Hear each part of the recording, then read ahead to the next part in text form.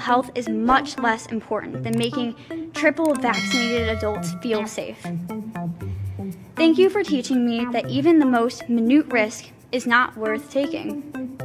Life is best when you take the path of least resistance, with no chance of failure and definitely no chance of catching a cold. Thank you for not reaching out to the students to ask how we feel about masks, because if you did, the majority of students would say that they hate masks, and then you might second guess your decision to make us wear them. Thank you for allowing me to experience the anxiety associated with never seeing facial expressions. Thank you for teaching us that we should never question authority or think critically, but instead we should follow whatever the people in charge tell us to do. Obedience is best. I realize now that thinking for yourself is overrated and not really necessary when you can just make decisions based on fear.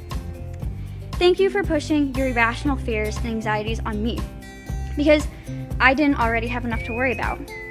I realize now how easy I had it when I only had to worry about my classes, my grades, SAT, and getting into college. Thank you for teaching me that being a morally superior person only requires that I cover my face for 8 hours a day, and that the most morally superior people wear 2 masks or even 3 masks. As you know, states around us, Indiana, Wisconsin, Iowa, Michigan, and Minnesota, which have 2.5 times more students than Illinois, don't force kids to wear masks. I'm with you though. These states are out of control, recklessly putting kids at risk of misery and death every day. Masks work, even if these states have the same outcomes as Illinois. Speaking of data, thank you for staying silent about masking despite the fact that COVID has a very high survival rate in kids my age. Who needs data anyway though?